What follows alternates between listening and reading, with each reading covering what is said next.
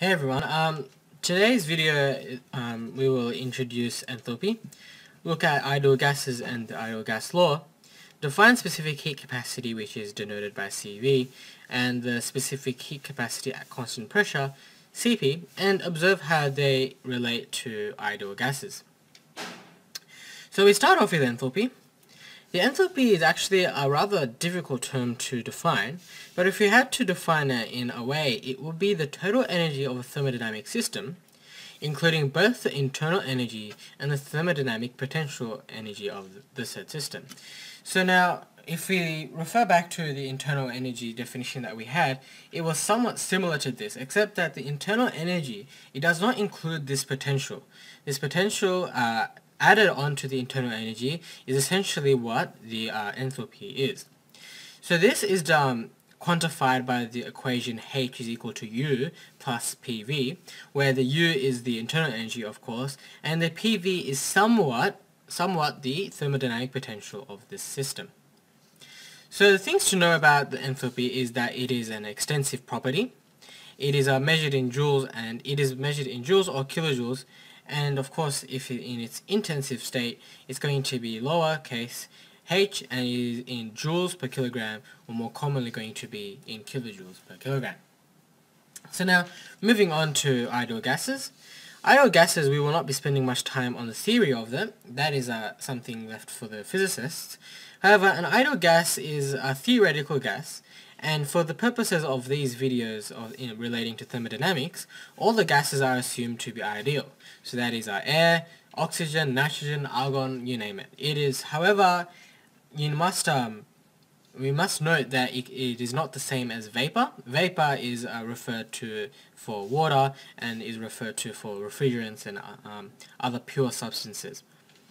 So with ideal gases, there is a law that relates the ideal gases pressure, volume, and temperature, and that is that PV is equal to RT. So we have P here is just going to be the pressure, which is going to be in kilopascals, commonly.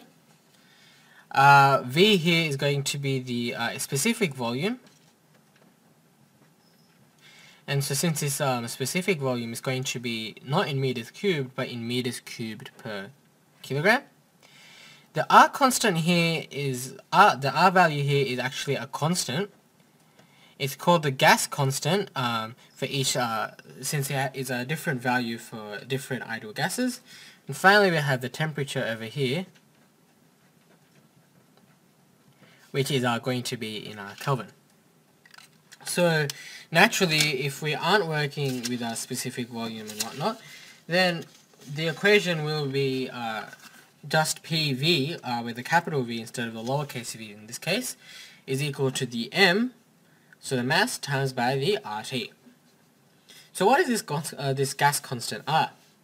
The gas constant R differs from the ideal gas to ideal gas, and it is quantified by this relation over here, where R is equal to the R bar on M. R bar is the universal gas constant, and so this is known to be 8.314 kilojoules per kilomole Kelvin, and M is the molecular mass in kilograms per kilomole. So that is, for example, related to the atomic masses, in which case you will need a periodic table in order to determine the molecular mass. Generally, however, it will be given to you in thermodynamics. So we move on now to CP and CV. CV is referred to as the specific heat capacity. It is defined as the energy required to increase the temperature of 1 kilogram of a substance by 1 Kelvin, or 1 degree Celsius, since 1 Kelvin is equivalent to a degree Celsius. And so intensive property is only valid for ideal gases. So using this definition, we can come up with a mathematical equation for it. That is, namely, that du, the differential of internal energy on the differential of temperature, is equal to this constant CV. And so therefore, if we do the simple calculus and putting it for a process 1, 2, so therefore being able to make the integrals definite, we can find that U2 minus U1 is equal to CV T2 minus T1. And so if you're working in, if you aren't working in specifics, it will be capital U2 minus capital U1. It's going to equal to the M times by CV T2 minus T1. And as you will notice here, U2 minus U1 is actually the change in internal energy from process 1 2. As process at state 2 it's the final, and state 1 it's the initial, so the change in U1 2 is going to equal to U2 minus U1.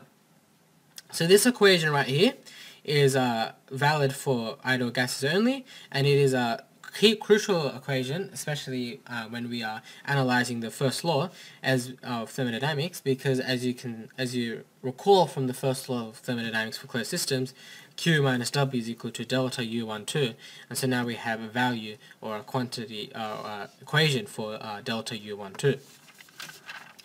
So having looked at CV, we look at CP. CP is slightly different. It is called the specific heat capacity at a constant pressure, and it is defined as the energy required to increase the temperature of 1 kilogram of substance by 1 Kelvin, and the key caveat here is when a constant pressure is maintained. It is also an intensive property and is only valid for ideal gases. So as such, it is going to be defined as the dH on dt, or the dH on the dt, which is the differential in enthalpy on the differential of temperature, is going to equal to Cp. And so therefore dH is equal to Cp dt, and in a similar fashion as we did for U2 minus U1, we find that H2 minus H1 is equal to Cp T2 minus T1. This is going to be crucial going forward in the course.